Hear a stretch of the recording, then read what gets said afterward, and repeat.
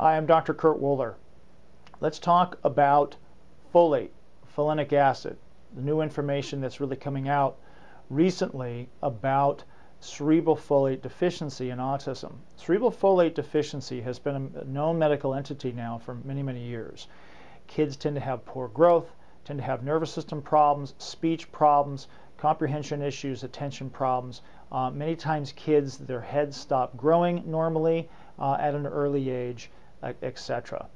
And what has been discovered with these kids who have these problems, when they do research, what are called antibody testing, they find out that there are immune reactions occurring to the folate transport receptors. Now, in order to get folate, most people think of folate like folic acid, but in order to get folate taken into the brain, where it needs to be utilized as a nutrient for brain growth, etc., it needs to be transported across the brain, from the blood to the brain, into the cerebral spinal fluid and into the brain tissue to be utilized correctly. Well, if we have antibodies that are blocking those receptors, then we're going to have a problem where the blood levels of folate may go up, but the cerebral spinal fluid levels go down, and then we start to have corresponding problems of folate deficiency. And there's been research testing that has showed, and is showing, that a number of kids on the autism spectrum are showing up with these folate receptor or folate transport receptor antibodies. And I've done some testing in my office and am seeing that same trend.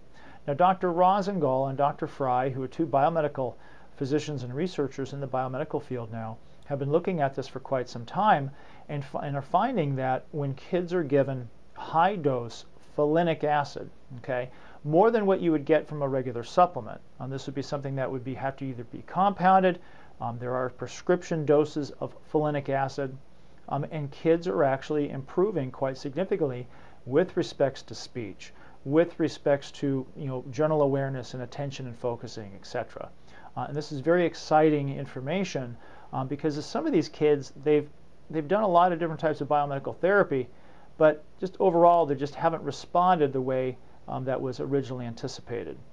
So I'd like for you to do a little more research into this. Look at cerebral folate deficiency, and you can even just do cerebral folate deficiency, autism, and you'll come across a lot of information from Dr. Fry and Dr. Rosengal, and I think this will be worthwhile for you to look at. I also have information through my member forum, the parent forum of the autismactionplan.com website, and I'm available for questions regarding this and other therapies as well through that forum on a daily basis. Thanks.